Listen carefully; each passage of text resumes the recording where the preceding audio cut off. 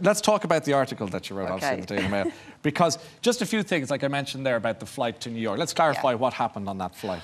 Well, I mean, I used to work in television. I had a 15-year career in TV, and so I was forever jetting backwards and forwards between London and LA and New York, and going with girlfriends and work colleagues. And we were always, chatty Cathys, chat, getting on the plane and all giddy and excited about trying to sell, £1 million worth of programmes. So I just on one particular flight, I happened to get this bottle of champagne sent over quite a long time ago, I have to mention, but yeah, it did happen. And it was sent down because...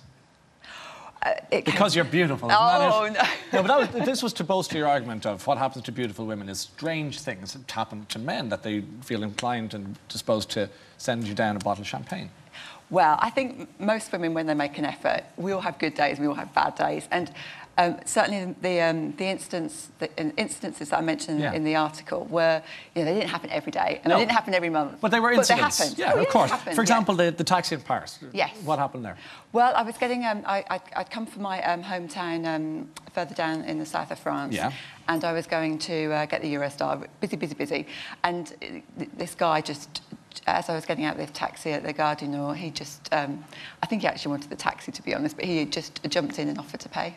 Because you're beautiful. Because I'm beautiful. And then you talked about bartenders refusing your credit card. Yeah. And when would that happen, or what happened there? Well, that's happened quite a lot in the States and in London bars. But I would argue that happens probably quite a lot to lots of women. They get drinks sent over to their tables. Now, you're diluting it, Samantha. Because in the article you were suggesting it was because you are beautiful, and this is what happens to beautiful people. Well, yes, it can happen, yeah. So it does happen.